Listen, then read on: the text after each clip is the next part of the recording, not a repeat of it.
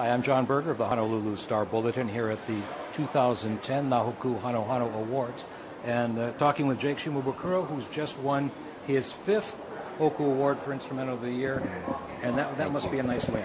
Oh, it was my first live album, and and it was it's very difficult, capturing that sound. But Milan Bertosa did such a great job, and I'm so honored, man. This is really a thrill.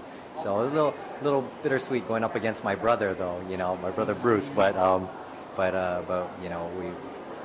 we support each other all the time. His day will come, but for your first live album, was it a different feeling putting out something like that? Yeah, it was a little scary, because you don't have the control of being in the recording studio, and it's a lot of it was just at our concerts, that we had the last few years.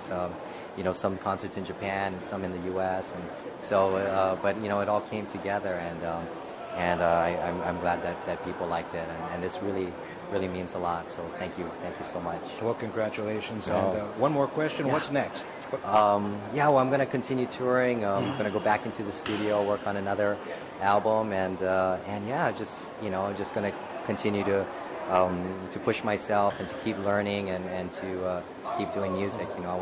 I want to keep growing as an artist and as a person. So I'm just going to do my best to do that. You mentioned in accepting the award that you've been drug-free for life. Yeah, I've been drug-free my entire life.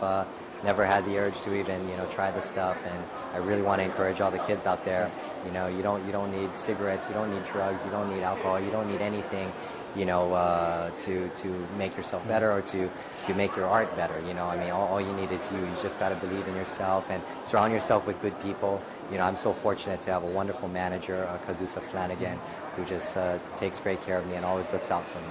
Well, Jake, congratulations. And thank you for all your support, always, over all the years. I remember we were doing this with Pure Heart, so it brings back a lot of memories. Thank you.